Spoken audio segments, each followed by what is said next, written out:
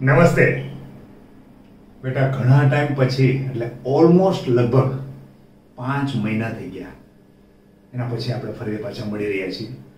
અને બાળકો બધા બહુ કહેતા કે સર ક્યારે વિડીયો મૂકો છો, ક્યારે મૂકો છો. એ તમારી બધી વાત બેટા સાચી, પણ મારે એટલું બધું શેડ્યુલ ટાઈટ રહે છે કારણ કે ભગવાને મને મલ્ટીપર્પઝ બનાવ્યો છે, સમજો. એટલે એક બાજુ ફેક્ટરી સંભાળવાની, સ્કૂલ સંભાળવાની, પાછું ભગવાને એક્ટિંગ પણ આપ્યું છે અને સાથે સાથે યુટ્યુબર પણ છું. એટલે સમય મળે ત્યારે જનરલી પ્રયત્ન તો કરું જ છું કે તમને વધારે એક નવો વિડીયો હું આપું.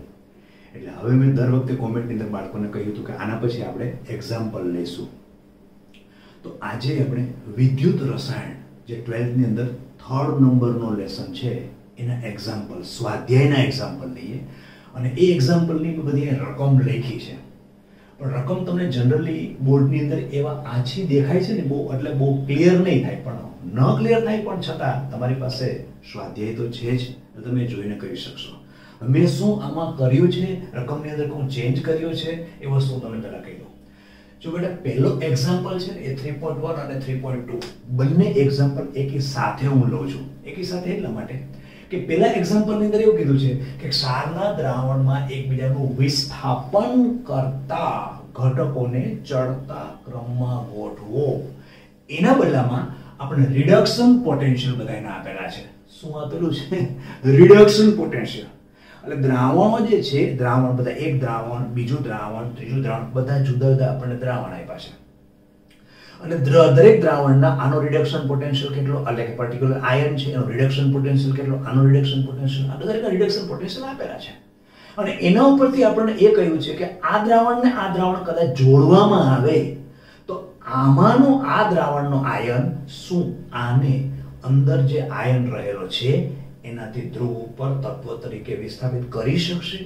એ વસ્તુ આપણને કહી છે. બધું હું તમને ડીપમાં સમજાવું, પહેલા વસ્તુ રકમ સમજી લો બેટા, પછી હું તમને સારી રીતે અંદર ઉદાહરણ આપીને કહી શકું. ઉદાહરણ આપીને તમને સમજાવીશ ને એક્ઝેક્ટ નીટ એન્ડ ક્લીન થઈ જશે.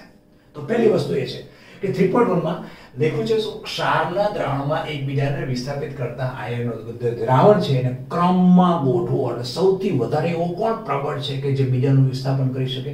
પછી એમાંથી આગળના છે એ શું કરે, બીજો લખો તમે તો એ આગળનાનું વિસ્થાપન કરી શકે, એના પછીનો આગળનાનું વિસ્થાપન કરી શકે. વિસ્થાપન કરવું એટલે દ્રાવણમાં રહેલા આયનને તત્વ રૂપે ધ્રુવ ઉપર જમા કરવું, એટલે કે ત્યાંથી અહીંયા લઈ આવવું, એને વિસ્થાપન કરવું કહેવાય. ઓકે, એક વસ્તુ આ છે.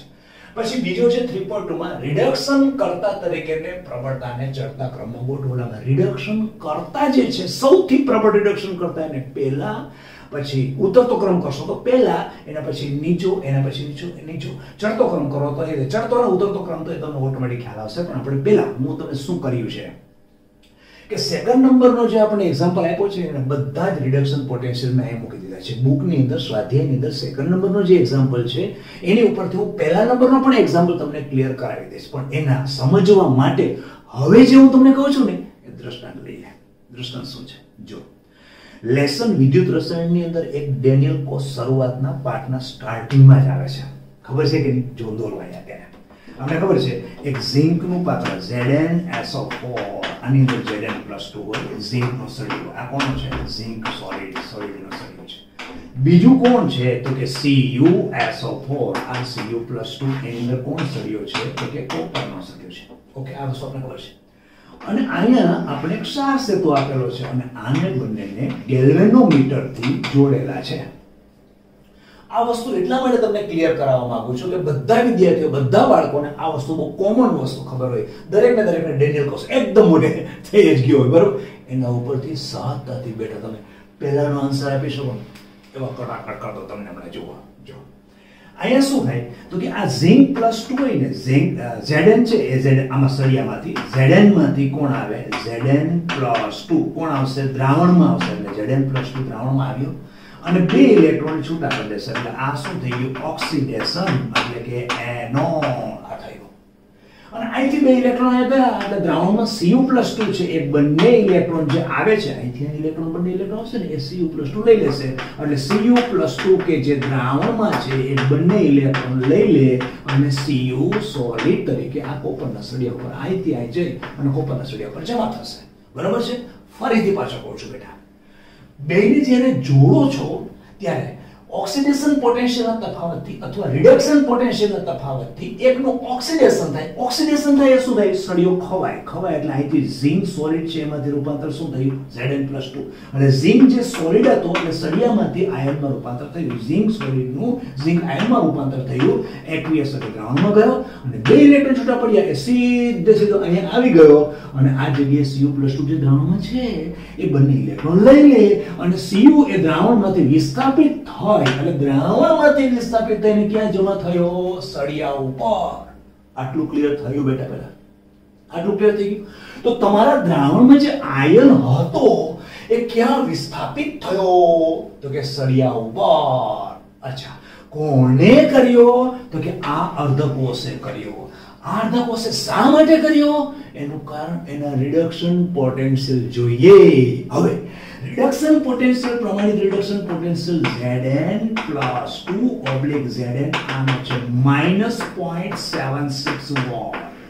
જો બેટા રકમની અંદર સ્વાધ્યાયની અંદર સામાન્ય રિડક્શન પોટેન્શિયલ કે ઓક્સિડેશન પોટેન્શિયલના મૂલ્યો આપેલા નથી, પણ અત્યાર સુધીના જે બોર્ડના પેપર હતા એની અંદર બધામાં રિડક્શન કે ઓક્સિડેશન પોટેન્શિયલ આપતા હતા જ અને આપવા જોઈએ.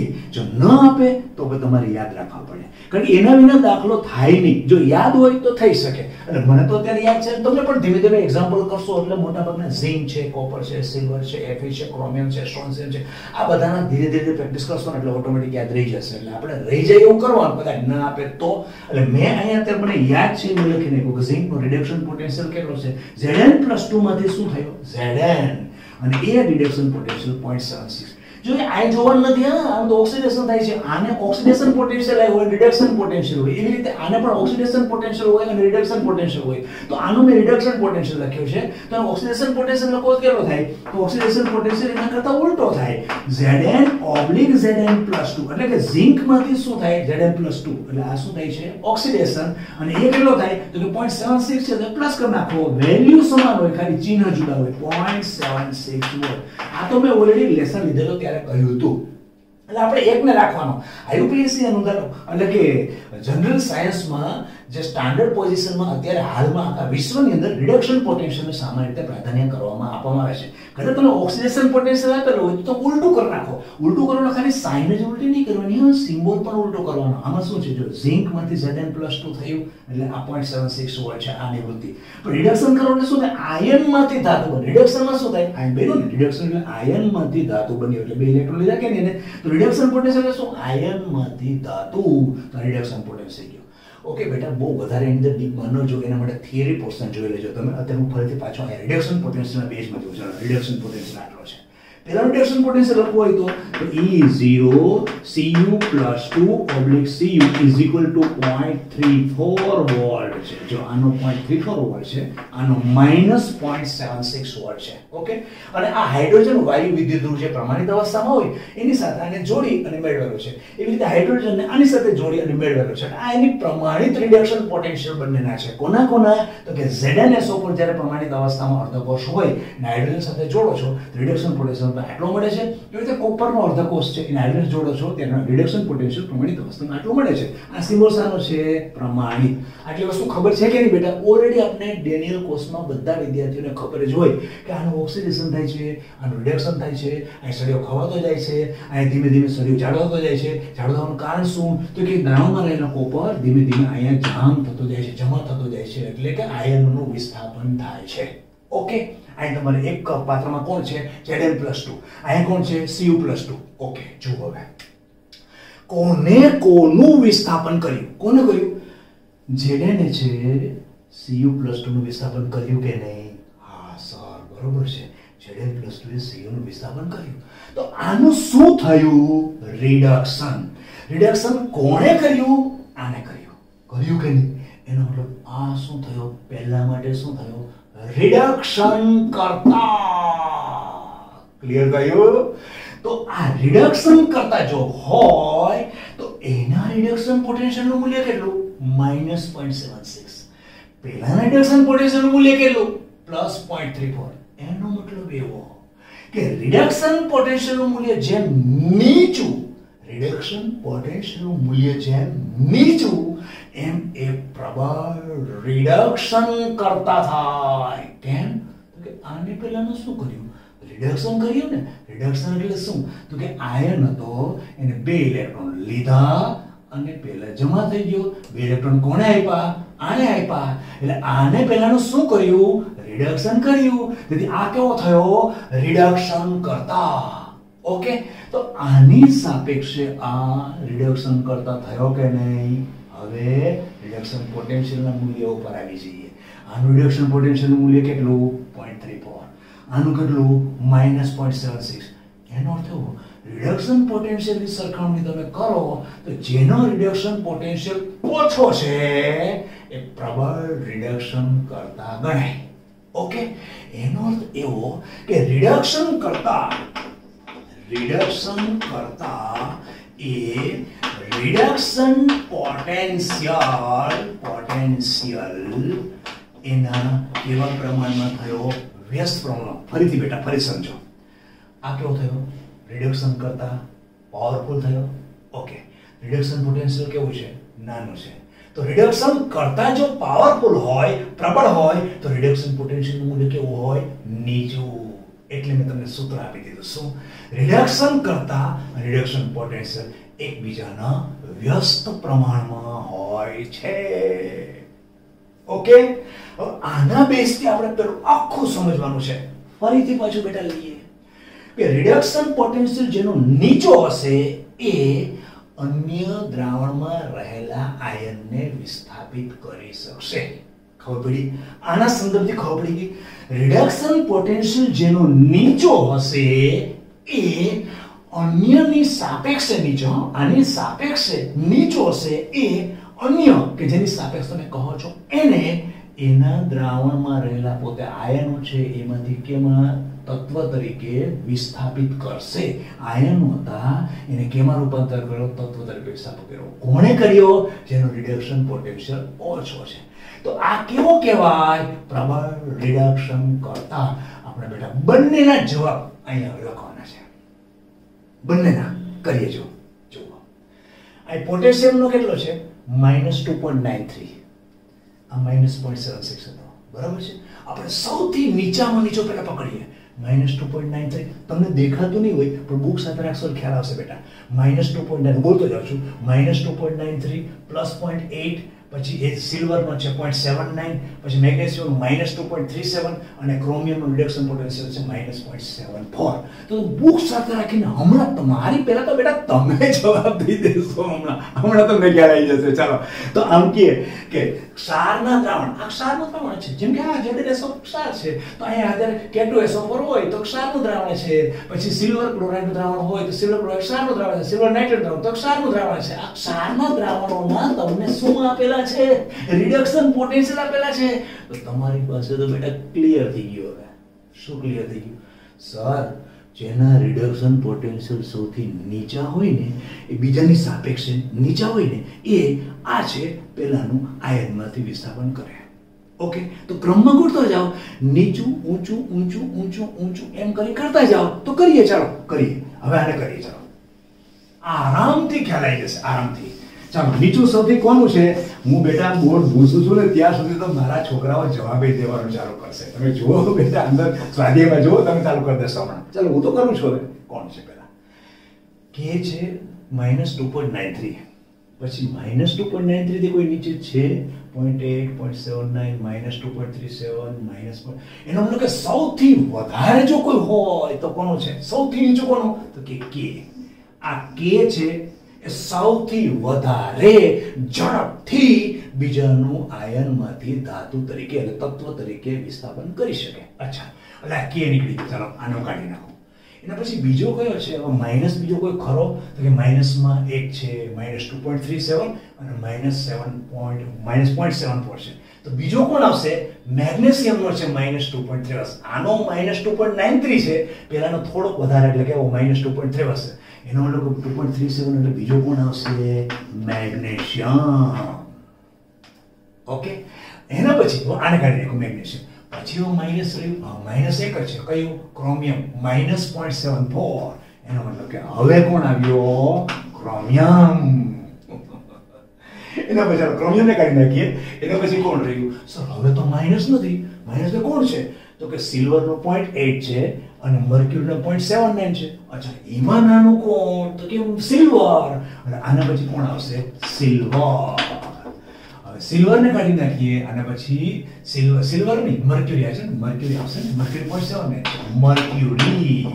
મર્ક્યુરી નીકળી ગયો અને પછી 0.8 એટલે કે સિલ્વર. આ સિલ્વર આખો જોબ પૂરો થઈ ગયો આપણો. એટલે આ તમે શું કર્યું કે પોટેશિયમનો આયન છે એ મેગ્નેશિયમ આ બંનેને જોડવામાં આવે. જેમ કે આ ઝિંક હતો અને આ કોપર હતો, આ બંનેને જોડ્યું તો કોપરનો આયન હતો, એમાંથી કોપરનું રૂપાંતર થાય કે આ બેને જોડો તો મેગ્નેશિયમ આયન હોય એ મેગ્નેશિયમ ધાતુમાં જતો રહે. ઓકે, પછી આ બંનેને જોડો તો પણ આયનમાં જતો રહે, આયનમાં ધાતુ જતો રહે. આ બંનેને જોડો તો આ પણ જતો રહે. આ બંનેને જોડો તો આ ટૂંકમાં નીચેના બધા શું થાય? પહેલો છે એ બીજાને કરી શકે, આ છે આને કરી શકે, આ છે આને. હવે તમે આ બેને જોડો, આ બેને જોડો તો શું કરે? તો સિલ્વર આયનમાંથી શું બની જાય? સોલિડ બની જાય, આયન બની. આ બંનેને જોડો તો શું કરે? આ આયન, આ છે મર્ક્યુરી આયન છે, એ તમારો ધાતુમાં જતો રહે અને આયન રહી જાય. આ બેને જો ખબર પડી ગઈ બેટા, ખબર પડી ગઈ કે નહીં? ખ્યાલ આવી ગયો? ઓકે, આખી વસ્તુ ક્લિયર થઈ ગઈ. એટલે પહેલો જવાબ આપણને મળી ગયો. શું મળ્યું? કે ક્ષારના દ્રાવણમાં એકબીજાને વિસ્થાપિત કરતા અને ક્રમમાં ગોઠવો. તો મેં અહીંયા પહેલા સ્ટ્રોંગ છે ને પહેલા લીધો છે, ક્રમમાં ગોઠવો. તો પોટેશિયમ સૌથી વધારે પ્રબળ છે. આની સાથે આમાંથી કોઈ પણને જોડશું ને એટલે પેલો આયનમાંથી ધાતુમાં, આયનમાં ધાતુ. એનો મતલબ કે ઝિંક ને કોપરને જોડ્યો હતો અને કોપર આયનમાંથી ધાતુમાં રૂપાંતર થતો હતો. એ રીતે પોટેશિયમ સાથે આમાંથી કોઈ પણને જોડો. ઓકે, એવી રીતે મેગ્નેશિયમને આની સાથે જોડશો તો આ આયનમાંથી ધાતુમાં થશે, પણ મેગ્નેશિયમને આ બધું જોડશો તો શું થશે? આ ક્રોમિયમ છે એ આયનમાંથી ધાતુમાં થશે, એટલે કે પરમાણુમાં રહેશે, તત્વમાં જતો રહેશે. ક્લિયર થઈ ગયું? ઓકે, બીજું હવે થોડી વાર પહેલા મેં તમને કહ્યું તો ખબર છે કે જેનો માઇનસ જે છે વધારે જેમ નીચો રિડક્શન પોટેન્શિયલ એમ એ પેલા માટે પ્રબળ રિડક્શન કરતા થાય. તો પોટેશિયમનો સૌથી વધારે ઓછો છે ઋણ છે, એનો મતલબ આની સાપેક્ષે આ બેને જોડ્યું તો આને શું કર્યું? રિડક્શન કર્યું કે નહીં? આને બેને જોડ્યું તો આને શું કર્યું? રિડક્શન કર્યું કે નહીં? એટલે કે બીજો જવાબ આપણો શું છે? રિડક્શન કરતા તરીકેની પ્રબળતા ક્રમમાં ગોઠવો. તો આ જ આવે બેટા, આ જ આવે. હા, ઓકે, તો ખ્યાલ આવી ગયો. એકી સાથે બે દાખલા અને બીજા દાખલાની રકમ મેં લખેલી છે અને એની સાથે તમને પહેલો ને બીજો, પહેલાના મેં દ્રષ્ટાંત લીધા, બીજાના દ્રષ્ટાંતમાં જ પહેલું મેં તમને સમજાવી દીધું. બે દાખલા આપણા 3.1 અને 3.2 થઈ ગયા. ઓકે, ચાલો હવે એના પછી આગળનો દાખલો શું છે? તમને બેટા રકમ એટલી નહીં દેખાય. હા, રકમ તમને ખબર નહીં પડે કારણ કે આછું એકદમ છે ને, પાછા મેં કલર ચેન્જ કરીને લીધા છે એટલે બહુ એટલો ખ્યાલ નહીં આવે. પણ તમે સ્વાધ્યાય સાથે રાખશો રકમ તમને ખ્યાલ આવી જશે. તો હું તને બોલું છું.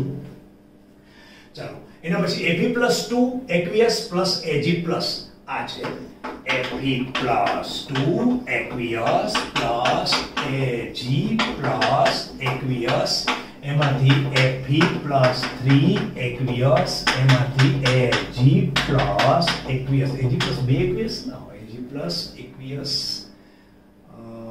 Ag માંથી Ag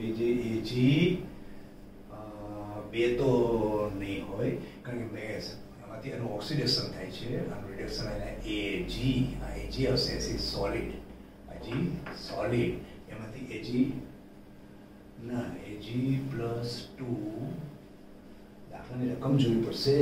દાખલાની રકમ જોઈ. હા, ચાલ 1 મિનિટ.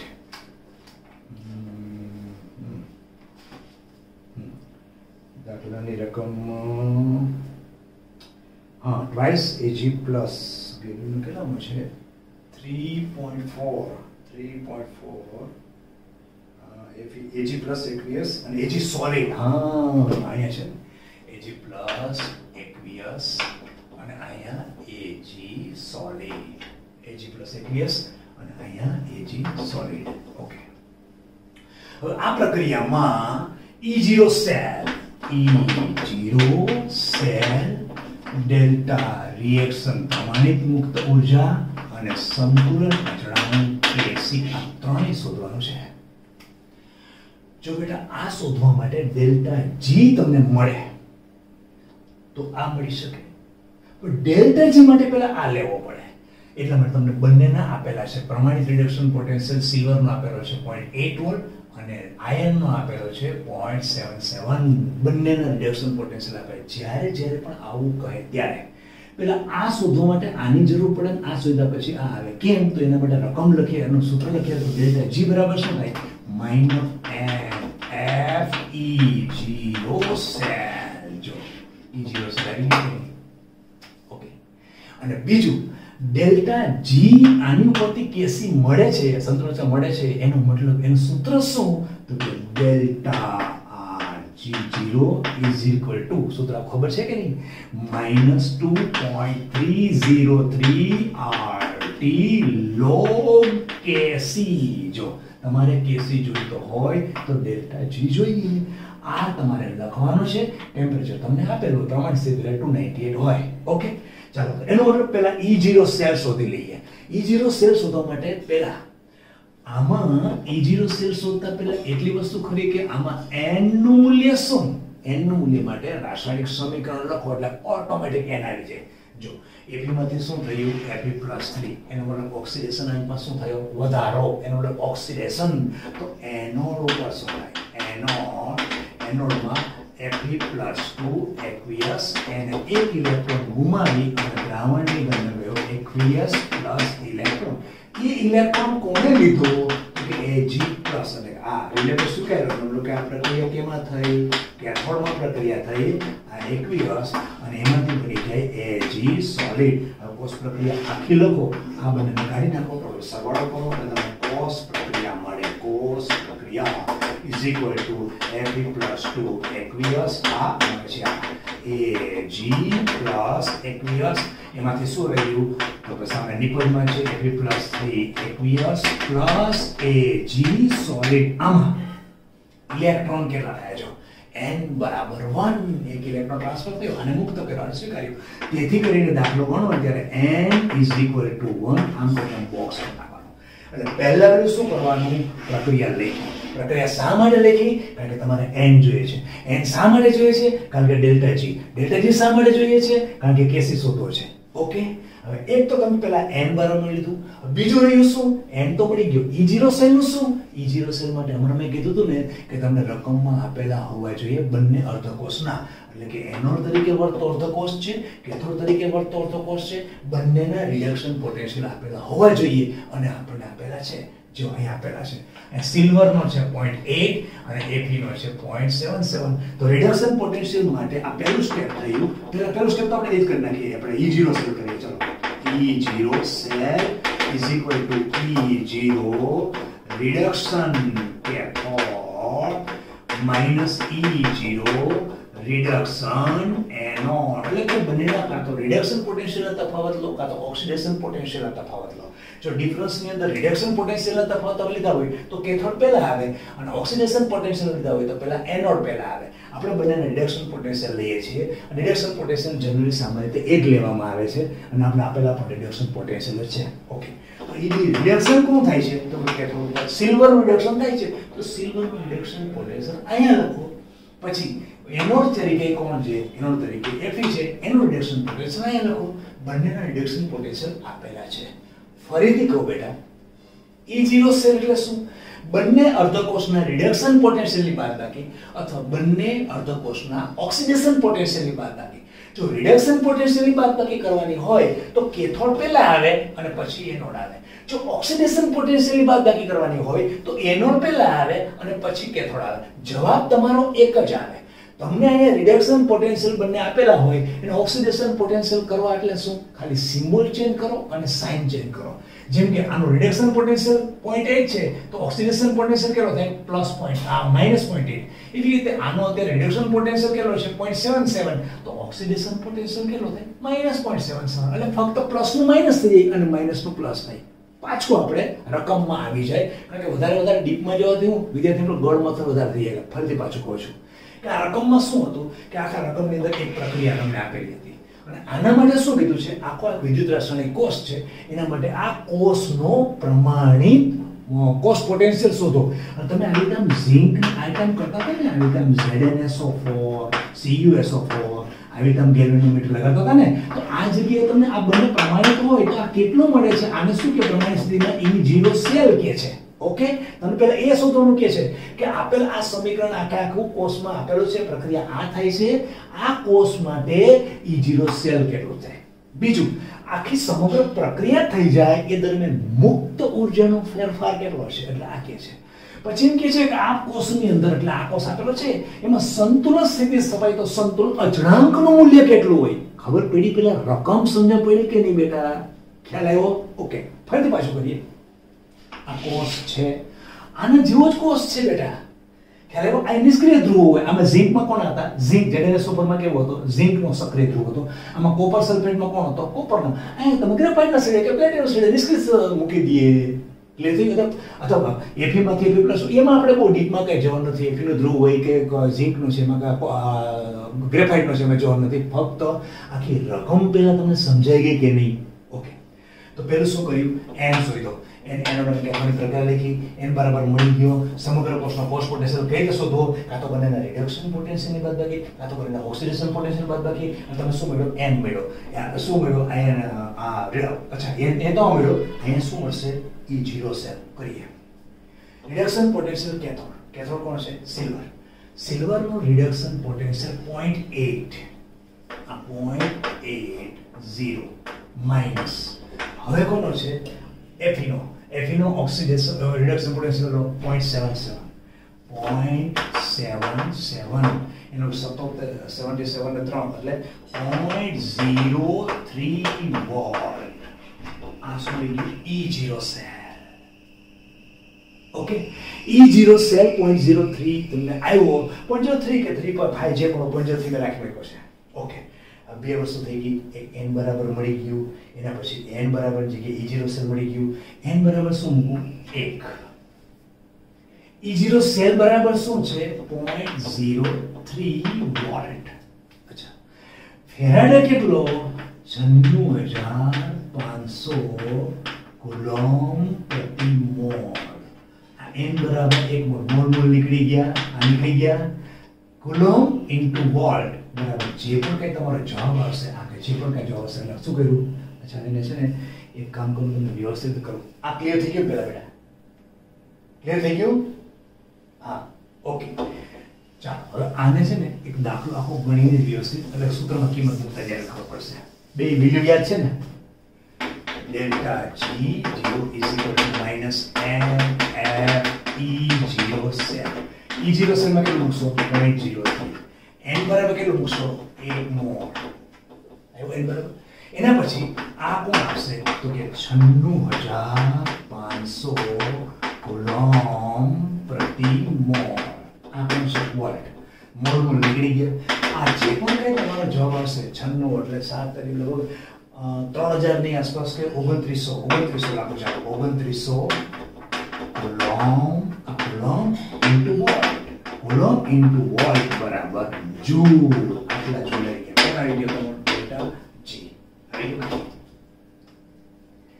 આ તમારો આવી ગયો. હવે આ લઈ લીધું, E0 સેલ આવી ગયું. હવે કેસી દેવાનો છે. કેસી સૂત્ર છે તૈયાર. કેસી સૂત્ર તરકીબ મૂકીએ. ચાલો, આ કેસી નું સૂત્ર તૈયાર છે ને, એમાં કિંમત મૂકીએ.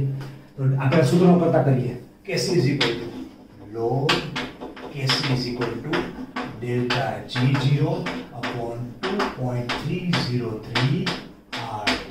કિંમત મૂકીએ. log કેસી આ તો આ છે કેટલું? લગભગ આપણે હમણાં કેટલું 3000 લીધું ને? 2900 કુલોમ્બ. આ 2900 શું છે? કુલોમ્બ ઇન્ટુ વોલ્ટ એટલે જૂલ. નીચે 2.303. અચ્છા, r નો એકમ શું લેવાનો? તો 8.3 into 8.314 જૂલ પ્રતિ કેલ્વિન ઇન્ટુ ટેમ્પરેચર પ્રમાણે છે એટલે 298 કેલ્વિન. ઓકે, તો કેલ્વિન તમારો નીકળી ગયો, જૂલ નીકળી ગયો. આ જે પણ કોઈ આવે એ શું આવશે? log કેસી. હવે log કેસીમાં આ દાખલા તરીકે તમારે ચલો 0.6000 હોય તો આના પર શું કરશો? તો કેસી માંથી આને કરશો n log of 0.6000 એન્ટીલોગ લઈ લો એટલે તમારો ફક્ત કોણ મળશે Kc બરાબર તમારો જ થઈ જશે. લોગ અને એન્ટીલોગના વિડિયો ઓલરેડી બેટા મેં મૂકેલા છે, એના ઉપર તમે લોગ અને એન્ટીલોગ કરી શકો. ઓકે, તો આખો આ દાખલો સેકન્ડ નંબરનો દાખલો પૂરો થઈ ગયો. ફરીથી પાછો દાખલા થોડુંક રિપીટેશન લઈ લઈએ. આખી એક રાસાયણિક પ્રક્રિયા સમીકરણ આપેલું હતું. એનોડ, કેથોડ, એનોડ તરીકે Fe, કેથોડ તરીકે કોણ છે સિલ્વર. ઓકે, રાસાયણિક પ્રક્રિયામાં E0 સેલ કેટલો છે. બીજું, આ પ્રક્રિયામાં મુક્ત ઉર્જાનો ફેરફાર કેટલો થાય છે એ. અને ત્રીજું, જો કોષ સંતુલન સ્થિતિ સ્થાપે તો એનો સંતુલન અચળાંક કેટલો. એના માટે મેં તમને સૂત્ર આપ્યા. તો તમે ડેલ્ટા G શોધશો તો એના માટે જોઈશે શું? ડેલ્ટા G નહીં આવે તો સંતુલન અચળાંક નહીં આવે. ડેલ્ટા G માટે શું કરવું પડે? પહેલા n લેવો પડે, કારણ કે n સૂત્રમાં છે. પછી E0 સેલ. E0 સેલ કેવી રીતે મળશે? બંનેને રિડક્શન પોટેન્શિયલની બાદબાકી કરો, કેથોડ અને એનોડ બાદબાકી કરો એટલે સીધો પાણી ગયું E0 સેલ. n કઈ રીતે મળશો? રાસાયણિક સમીકરણ લખો, એનોડ અને કેથોડની પ્રક્રિયા લખો એટલે તમે n મળી ગયું. n ને મૂકી દો, E0 સેલ મૂકો, એ તો આપણે જાણીતો છે. પછી જે ડેલ્ટા G નું મૂક્યું એને પરથી આ સૂત્રની મદદથી જે કેસીને સરળ કેસીના સૂત્રનો કરતા કરો, નીચે મૂકી દો, ડેલ્ટા G મળી ગયું છે 2.303. તમારો કયો આર લેવાનો છે તમે મેળવો છે, એમાં જૂલમાં મેળવો કે નહીં એના ઉપર તમારો આર મૂકી દો. ટેમ્પરેચર 298 કારણ કે પ્રમાણિત છે. 6 જે વસ્તુ મળી ગઈ. હવે આમાં શું થાય છે કે ઘણીવાર છોકરા કહે સર આવું મોટું કેલ્ક્યુલેશન કેવી રીતે કરવું. હવે એ તો દરેક સરને પ્રોબ્લેમ હોય. કોઈ સર એમ કે આમ કરું તેમ કરું, પણ હકીકતમાં બેટા એ અમને પણ પ્રોબ્લેમ થાય છે. મને તો થાય છે, બીજા થતો ખબર નહીં. એટલે આવડો મોટો ગુણાકારને આંતર કરવામાં કેટલું અઘરું પડે, છતાં પણ તમે એને ગુણાકારને આંતર કરીને સહજતાથી કરી શકો ને. ખાસ તમને તમારા સર હોય એની પાસે કોઈ ટ્રીક એવું હોય શોર્ટ મેથ્સવાળા સરની, તો એની પાસે તમે શીખી શકો બેટા. પણ મને તો તકલીફ ખરેખર થાય છે, એટલે મને જો હું આવું છું ક્લાસમાં કરું ત્યારે હું આવું જ કરું કે આ છે અને આપણે બહુ ન કરવું જોઈએ, પણ છતાં ગુણાકાર કરવામાં તકલીફ પડતી હોય તો શું કરવું? તમારો ફોલ્ટ છે એ છે. આ વસ્તુ પ્રોબ્લેમ થાય છે. અને છોકરાની જે રજૂઆત છે બહુ સાચી છે કે સર આવું મોટું કેલ્ક્યુલેશન કરવું કઈ રીતે. એક્ઝેક્ટ વિદ્યાર્થી સાચો છે. એના માટે તમને મેથ્સના વિદ્યાર્થી તમારા જે મેથ્સના તમારા ટીચર છે ને એ પ્રોપર થોડું ગાઈડ કરી શકે કે બેટા આવું કદાચ આમાં શું થાય કે આને જનરલી એપ્રોક્સિમેટલી કદાચ 3000 લેવાનું એવું બધું જે પણ કંઈ શીખવાડતા હોય મને બોલી ખબર નથી. ચાલો, મતલબ કેલ્ક્યુલેશનનો પ્રોબ્લેમ મોટા દાખલામાં થાય એ તો હકીકત છે, પણ અમારા કરતાં ફિઝિક્સની અંદર વધારે તમે તકલીફ પડે. ફિઝિક્સના ટીચર પણ સારી તમને ગાઈડ કરી શકે. ચાલો, એના પછી ત્રીજો દાખલો લઈએ. હવે એના પછી ત્રીજો છે 3.5. મેગ્નેશિયમ સોલિડ અને મેગ્નેશિયમ એમાંથી +2 બને છે અને એની સાંદ્રતા જો બિન પ્રમાણિત અવસ્થામાં છે. લાખો સેલ તમે દોરી બતાવો. અહીંયા એમ છે Mg+2 એની સાંદ્રતા છે 0.001 મોલર અને બીજાની અંદર છે Cu+2 એની સાંદ્રતા છે 0.001 મોલર.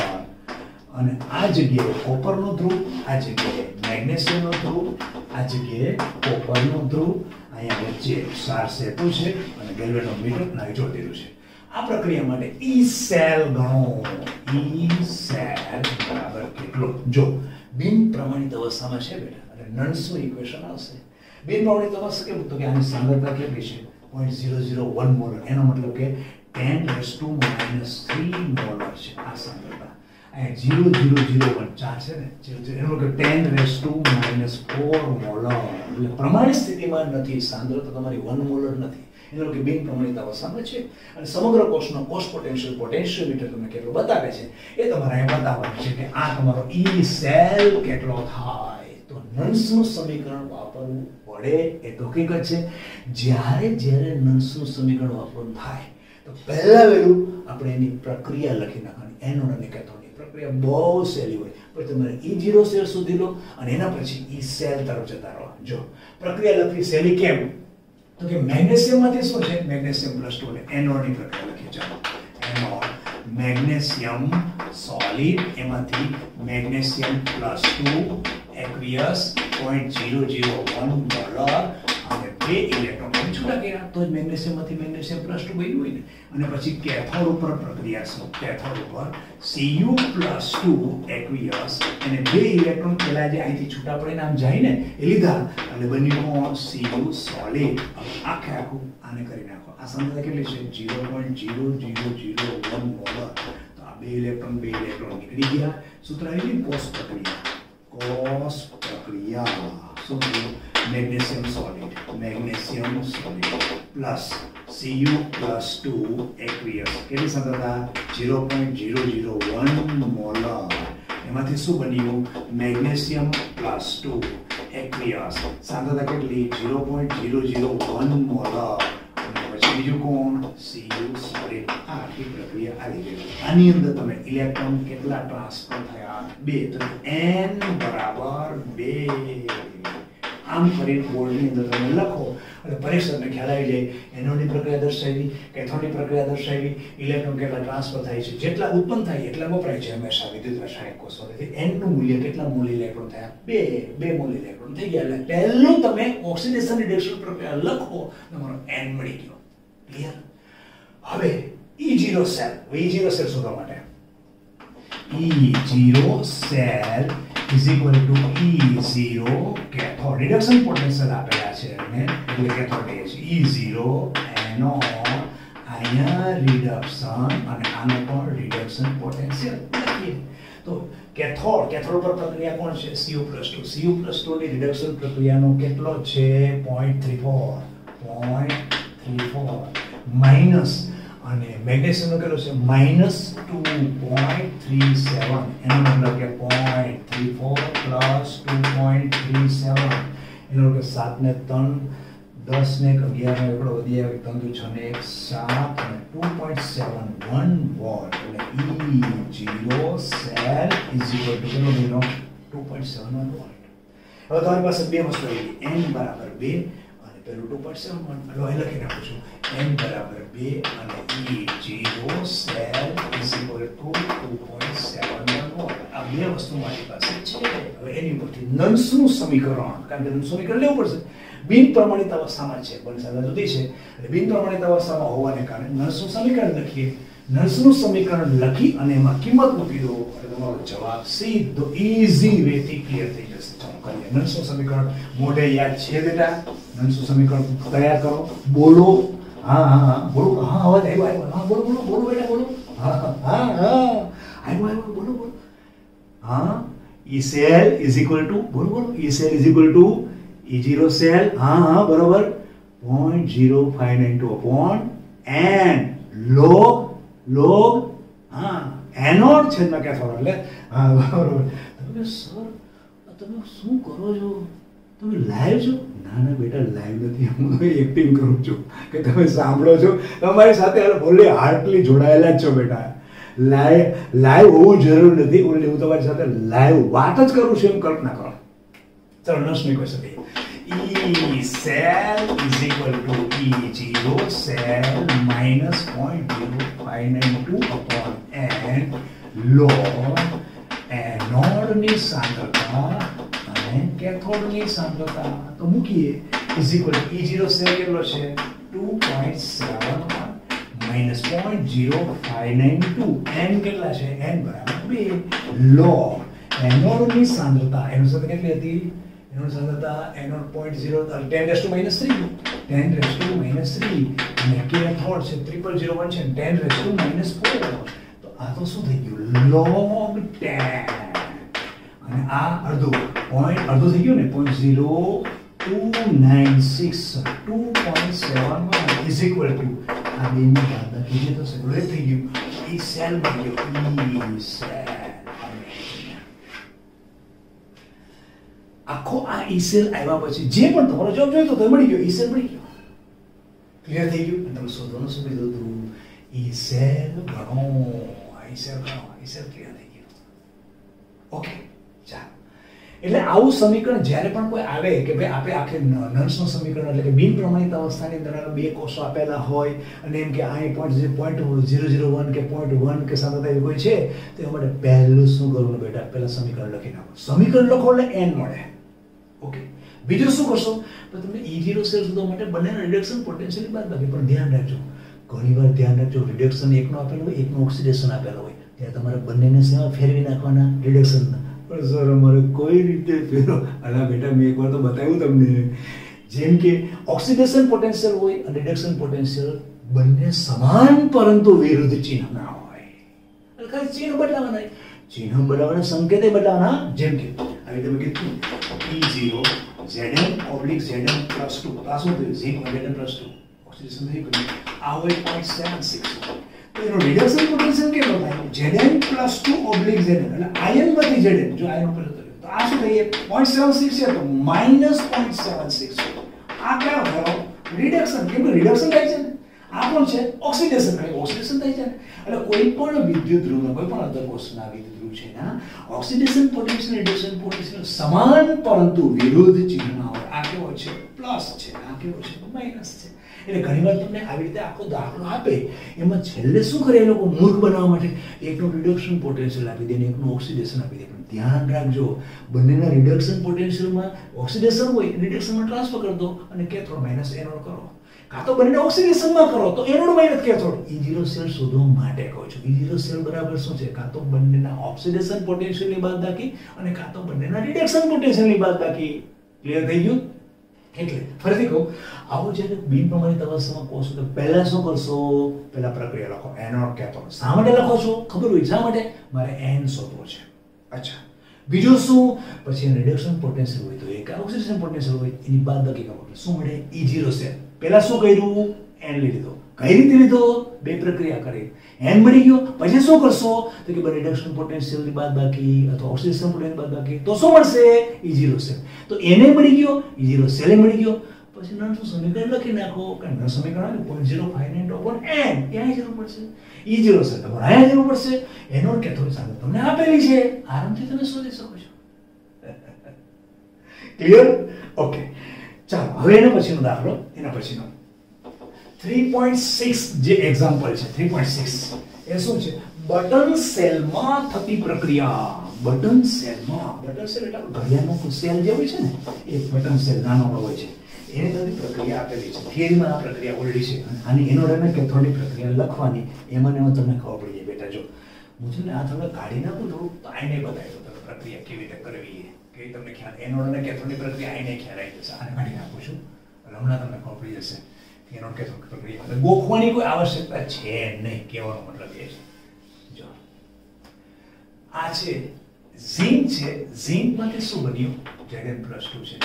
એનું ઓક્સિડેશન થઈ ગયું. તમે લખી નાખો એનોડ Zn સોલિડ એમાંથી Zn + 2 aqueous + 2 ઇલેક્ટ્રોન. આ બંને ઇલેક્ટ્રોન કે વપરાઈ જવા જોઈએ. તો જુઓ આ સિલ્વર Ag2O છે. Ag2O આ -2 આ +2 તો કેથોડ ઉપર શું થશે? કેથોડ એની અંદર Ag2O એના બે ઇલેક્ટ્રોન આ જાય આ ક્યાં જાય છે? Ag સોલિડ અને આ કેવો છે? Ag + 2 છે. બે ઇલેક્ટ્રોન લીધા શું બની ગયું? Ag solid. આ બેનો કે ટ્વાઇસ Ag બંને Ag છે એ સોલિડમાં લઈ ગયા કે બાકી તમે એમ ના મૂકી દો એટલે કે મીડિયામાં શું છે? H2O. તો H2O + H2O. આ બાજુના ભાગમાં શું છે? તો બંને સમાન રૂપાંતર છે ટ્વાઇસ OH-. હવે આપણે આ ઇલેક્ટ્રોન કાઢી નાખો. કોષ પ્રક્રિયા શું થઈ? કોષ પ્રક્રિયા Zn solid plus Ag2O એમાંથી બને છે Zn + 2 aqueous plus twice Ag solid plus twice OH minus plus H2O. જો આખી પ્રક્રિયામાં ઓક્સિડેશન રિડક્શન ઝિંકમાંથી Zn + 2 થયું તો શું થયું? ઓક્સિડેશન. આ +2 માંથી CO બન્યો તો શું થયું? Electron શીખાઈને reduction. આ પ્રક્રિયા તમે ત્યાંથી એ તમે કરી નાખી. તમે આપેલ પ્રક્રિયામાંથી ઓક્સિજન રિડક્શન કરી દીધું અને હોય એમ જ બેટા આમ જ હોય. દાખલા તરીકે તમે હું કહું Zn + Cu + 2 Zn + 2 + Cu તો આનું તમને ખબર પડે આ શું થયું? ઓક્સિડેશન. આ શું થયું? રિડક્શન. તો એનોડમાં તમે શું લખો? એનોડમાં શું લખો? આ ઝિંક એમાંથી શું? Zn + 2. હવે બે ઇલેક્ટ્રોન નીકળ્યા હોય તો તમારો +2 થયો હોય ને તો બે ઇલેક્ટ્રોન તમારે લખાવો. એ બે ઇલેક્ટ્રોન આને મળે તો સોલિડમાં જાય કે નહીં? તો બે ઇલેક્ટ્રોન તમારે અહીંયા આવે અને કોને આવે? Cu + 2. તો રિડક્શન કેમાં થાય? તો કે કેથોડ ઉપર. તો શું થઈ ગયું? Cu solid. તો તમે શું કરતા હતા? આ બંને કાઢી નાખતા હતા. એટલે ઝિંક આવ્યો પ્લસ Cu + 2 આવ્યો એમાંથી Zn + 2 આવ્યો અને પછી કોણ આવ્યો? Cu solid. એટલે આ જે પ્રક્રિયા તમે જે કેમિકલ કોર્સમાં કરો છો ને એવી જ વસ્તુ તમને અન્ય કોઈ આપી દે ઘોડો ગધેડો કોઈ આપી દે તો એમાં નહીં ખબર પડી જાય કે ભાઈ ઝીંકમાંથી શું બન્યું Zn+2 એનો પણ ખબર પડી જાય Zn+2 બન્યું છે. પણ સિલ્વર અહીં કેવો છે +2 તરીકે, અહીં કેવો છે સિલ્વર તો કે 0 છે, તો એનો મતલબ ઓક્સિડેશન આંકમાં ઘટાડો થયો, રિડક્શન કેથોડ ઉપર તમે લખો. અને આ તમારું શું થાય એ માધ્યમની અંદર કામ કરે છે, H2 માંથી આયન બની જાય છે. એ તમે નીચે લખી નાખો, ભેગું સાથે કોથળો પર કરી નાખો. ક્લિયર થઈ ગયું? ઓકે. હવે એના પછી આનાથી શું મળ્યું? શું આનાથી આપણે ઇલેક્ટ્રોન કેટલા 2 n બરાબર 2. હા, અરે બાકી રકમ વાંચવાની તો રહે જ ગઈ બેટા. મૂળમાં કરતા કરતા કે બટન સેલ ચાલુ કરીશું, ચાલુ પડી ગયા. કાંઈ રકમ તો વાંચીએ બેટા. બટન સેલમાં થતી પ્રક્રિયા, આ આખી પ્રક્રિયા છે. એના માટે ડેલ્ટા G0 અને E0 સેલ શોધો. E0 સેલ માટે તો બંને આપેલા જ છે, આપેલા જ છે. E0 સેલ શોધી દઈએ. n બરાબર મળી ગયો, n બરાબર 2 થઈ ગયા. ઓકે, ચાલો હવે ડેલ્ટા G0 શોધવા માટે પહેલા ડેલ્ટા G0 શોધવા માટે E0 સેલ તો જોઈશે ને, કારણ કે ડેલ્ટા G બરાબર શું છે? ડેલ્ટા G બરાબર -n f E0 cell. E0 cell શોધો, n તમને મળી ગયો. E0 સેલ તો બાદબાકી બને ને, E0 cell E0 cathode reduction -E0 anode reduction potential. Okay, cathode ઉપર પ્રક્રિયા કોની છે? Ag+2. એનું રિડક્શન પોટેન્શિયલ કેટલો છે? 0.8. તો 0.80. હવે એનોડમાં કોણ? ઝિંકનો કેટલો છે? -0.76 વોલ્ટ. અચ્છા, તો આમાંથી 0.8 અને માઈનસ છે. તો આ પાછું માઈનસ આવશે ને અહીંયા, કારણ કે સૂત્ર માઈનસ અને માઈનસ એટલે આ 6 7 14 1 1.56 વોટ આવી ગયો. E0 cell. E0 સેલ આવી ગયો. n બરાબર તમારી પાસે છે અને તમારે શોધવાનું છે ડેલ્ટા G. કરીએ ચાલો. -n, n કેટલા? -2 into 96500 coulomb mole into 1.56 volt. Mole નીકળી ગયા. માઈનસ આ 2, પછી આનો ગુણાકાર અને આનો ગુણાકાર. જે પણ કાંઈ જવાબ આવશે, હમણાં મેં કીધું ગુણાકાર તો અઘરો પડે છે બેટા. હા, આ શું થશે? કુલોમ્બ ઇન્ટુ વોટ, એનો મતલબ જૂલ. આટલો જૂલ તમારા વિશે ડેલ્ટા G જે શોધવાનો હતો એ શોધવાનો છે. E0 સેલ આવ્યો ને E0 સેલ આવ્યો ડેલ્ટા G આવે. ક્લિયર? ઓકે, ચાલો હવે એના પછીનો આગળ દાખલો જોઈએ. એના પછીનો આગળ હવે છેલ્લો દાખલો રહ્યો, છેલ્લો કરીએ. ચાલો, એ છે 0.2 મોલર KCl ના દ્રાવણની વાહકતા. 0.2 મોલર KCl નું દ્રાવણ છે એની વાહકતા આપેલું છે. એટલે એવું કહે છે કે દ્રાવણ તમારી પાસે સાંદ્રતા છે 0.2 મોલર અને કોનું છે? KCl ની. આની વાહકતા, અને વાહકતાને જ હાલના સંજોગોમાં વિશિષ્ટ વાહકતા સ્વીકારેલી છે. એનો મતલબ તમને ખબર છે કે વિશિષ્ટ વાહકતા કપ્પા એ કેટલી છે? તો કે 0.2248 s Cm ઇન્વર્સ આ છે. તો મોલર વાહકતા કેટલી? એનો મતલબ તમને બે વસ્તુ આપેલી છે. બહુ ઈઝી દાખલો છે. અને આ દાખલાની અંદર બીજા કોઈ પ્રકાશન કે કોઈ કદાચ જે રીતે કોઈ લોંગ રીતે ગણાવતા હશે, પણ હું દર વર્ષે આ લોકોને બહુ શોર્ટમાં બતાવું છું. શોર્ટમાં કહી દઈશું. હંમેશા આનું સૂત્ર એક છે અને થિયરીમાં આવેલું છે. મોલર વાહકતા is equal to 1000 K C. Concentration, molarity, mall પ્રતિ લિટર. તો કિંમત મૂકી દો 1000 ઇન્ટુ K એટલે વાહકતા. વાહકતાને વિશ્વ ગણાય છે. તો આ શું થઈ ગયું? 0.248 ટૂંકું નાખી S ઇન્ટુ Cm ઇન્વર્સ. અચ્છા, નીચે કોણ? સાંદ્રતા 0.2 મોલર એટલે મોલ પ્રતિ લિટર. લિટર થી કેવું? સેન્ટીમીટર છે, તો સેન્ટીમીટર ક્યુબ. આ થશે કે નહીં? ઓકે, હવે તમે આને ઉપર લઈ જાઓ, આને ઉપર લઈ જશો. ઉપર લઈ જશો એટલે આ શું થશે? આ ઉપર જાય તો અહીંથી ગયો એટલે અહીંયા સેન્ટીમીટર ક્યુબ આવ્યું. ક્યુબ આવે તો આ -1 અને આ ક્યુબ, એનો મતલબ રકમ તમારે શું આવશે? Centimetre square. s મોલ ક્યાં છે? ઉપર છે. આની નીચેનું છે, ખબર પડે છે ને? આ શું આવે? મોલ. મોલ શું આવે? ઇન્વર્સ. ક્લિયર થયું? s into મોલ ઇન્વર્સ અને સેન્ટીમીટર. આખે s ના આવે ને? s into mall inverse into centimetre square.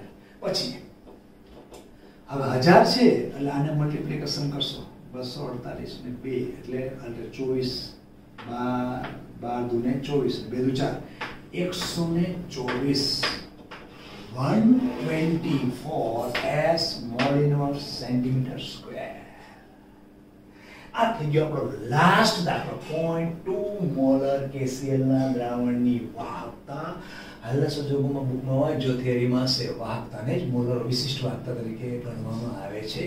Okay, તો વાહકતા તમે પેલી છે 298 કેલ્વિન તાપમાન, પ્રમાણિત અવસ્થા, આટલી વાહકતા છે. તો મોલર વાહકતા કેટલી? આની મોલર સાંદ્રતા ધરાવતો KCl નું દ્રાવણ છે, એની મોલર વાહકતાનું સૂત્ર આપણું સીધું આટલું યાદ રાખવાનું. આ મોલર વાહકતાનું સિમ્બોલ છે. 1000 મોલર વાહકતા બરાબર 1000 K/c. તુલ્ય વાહકતા હોય તો અહીં નોર્માલિટી આવે. મોલર વાહકતા હોય તો મોલારિટી આવે. મોલારિટી એટલે મોલ પ્રતિ લિટર. પહેલામાં શું આવે? તુલ્ય પ્રતિ લિટર. 1 લિટરની અંદર પદાર્થના તુલ્ય ભાર જેટલું વજન. મોલારિટી એટલે શું હોય? 1 લિટર દ્રાવણમાં પદાર્થના અણુભાર જેટલું વજન, એટલે મોલ જેટલું વજન. એટલે કે સાંદ્રતા 0.2 એટલે શું કહીએ છીએ? મોલ પ્રતિ લિટર. તો સર લિટરનું તમે સેન્ટીમીટર કેમ કરો? અને બેટા અહીંયા સેન્ટીમીટર છે ને, એટલા માટે બે એકમ સરખો કરવા માટે સેન્ટીમીટર ક્યુબ મેં કહ્યું. એટલે ઉપરથી જાય છે દુરામાં સારું ને તમને પર્ટિક્યુલર એકમ મળી દઈએ. ક્લિયર થયું? ઓકે, તો આમ બેટા આજે 5-6 દાખલા આપણા બધા જ પૂરા થયા. આ સ્વાધ્યાયના દાખલાનો પ્રયત્ન કરું છું કે જેમ બને આ મહિનાની અંદર પાછું બીજું લેક્ચર આપી દઉં. પછી હવે પ્રોફેસર 2 લેસન રહેશે. એક રાસાયણિક ગતિકી અને બીજો છે દ્રાવણો. 2 લેસન રહેશે. 3 લેસનમાં જનરલી દાખલા છે. ધીમે ધીમે હું તો બધા દાખલા પૂરા કરીશ. એના માટે મારે સમય બહુ જોઈશે તમારી પાસે. હું બને ત્યાં સુધી આ તો પાછું સેકન્ડ લેક્ચર બને ત્યાં વહેલું મૂકીશ એટલે એક સ્વાધ્યાયના પૂરા થઈ જાય પછી બીજું એક લેસન લેશું. અને તમે બાળકો કહે છે કે સર જેડબલીના પણ કે નીટના પણ તમે એક કરો લેક્ચર કરો, પણ આપણે સ્વાધ્યાય તો પહેલાં પૂરું કરી લેવા દઈએ. એના પછી મેં ઓલરેડી જેડબલીના નીટના અંદર મૂકેલા પણ છે, ઘણા લેક્ચર મૂકેલા છે, MCQના પણ મૂકેલા છે, પણ પેલા આ તો બેટા પૂરો કરી લઈએ. 3 સ્વાધ્યાયના કરીએ એટલે શું છે લાઈફ ટાઈમ દરેક બાળકોને આખો કોર્સ મળી રહે. 11 અને 12માં 11માનો જો એક 14મો લાસ્ટ વાંચવાનો લેસન છે ને એના રહી જ ગયેલા છે, પણ 12માનું આખું આવી ગયું, ઓલમોસ્ટ 14નું પણ આખું પતી ગયું. હવે મારે જે બાકી જો કોઈ જેડબલી નીટના પણ અંદર ક્વેશ્ચન મૂકેલા છે, MCQના આ બધું લોકડાઉન બધું થઈ ગયું. હવે મારી પાસે સમયની બહુ તકલીફ છે. એટલે બને ત્યાં સુધી હું તમે સ્વાધ્યાયને પૂરું કરાવી દો એટલે ઓલ ઓવર ગમે ત્યારે પણ વિદ્યાર્થીને આખો કોર્સ ભણવો હોય તો એ શાંતિથી ભણી શકે. તો અહીંયા આપણે આ લેક્ચર સ્ટોપ કરીએ. વધુ આવતા અંકે નમસ્તે.